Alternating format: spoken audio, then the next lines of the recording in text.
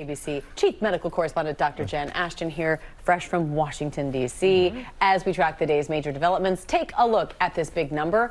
At least 7 states and Puerto Rico reporting an uptick in new COVID-19 cases of 10% over the past week, and 44 states reporting declines or plateaus in infection rates. And Dr. Ashton, you were on the show yesterday. You just happened to be in D.C. You were there specifically to talk to the Surgeon General. What were you hearing from him? We were talking about COVID. We were focusing on the mental health and well-being of kids, but we also talked about the elderly and that distinct population, really shining a light on that right now. Just to put some scope to it, there are over 54 million adults over the age of 65 right now living in the United States.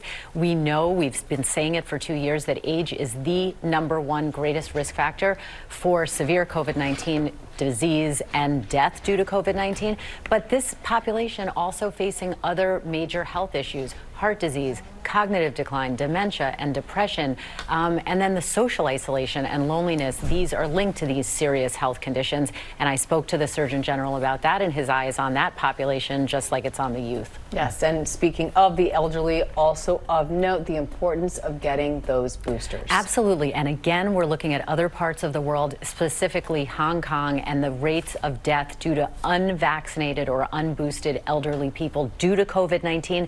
Right now here in the United States, only 66% of that older population has been boosted. We are hearing more about the Omicron BA.2 variant.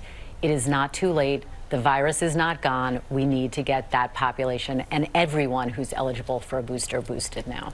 Always important to reiterate, Dr. Jen. Thank you very much.